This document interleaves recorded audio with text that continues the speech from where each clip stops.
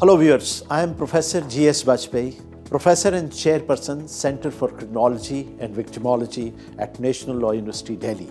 I am your host to this course on Introduction of Criminology.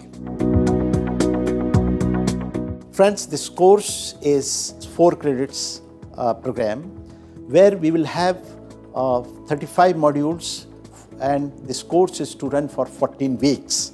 First of all, I would say nothing happens on the earth that does not challenge a criminological imagination, which means criminology is omnipresent. Therefore, the course is unique, distinctive, and very special.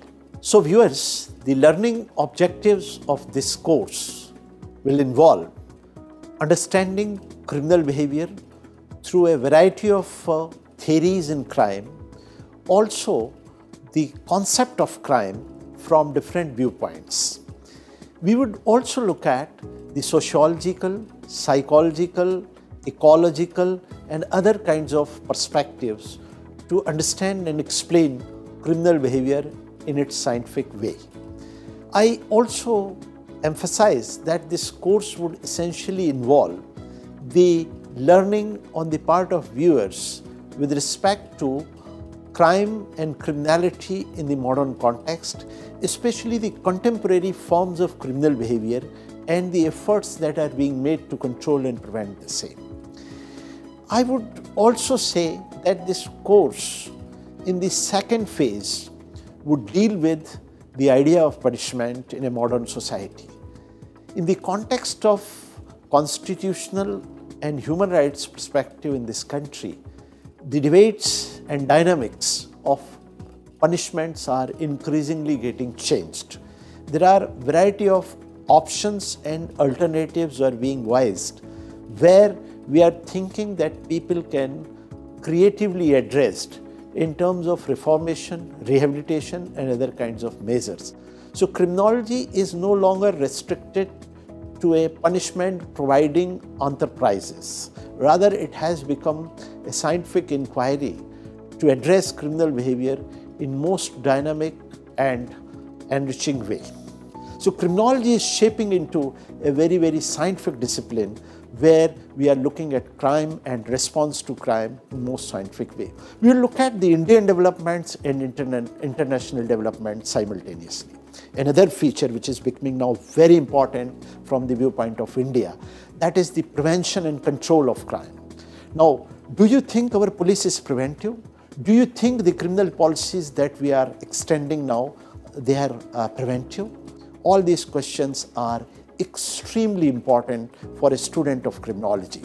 Now, criminology, let me tell you, has become a genuinely interdisciplinary discipline where we find the students of law, psychology, sociology, and other disciplines, they are interested to approach the subject of crime in different manner.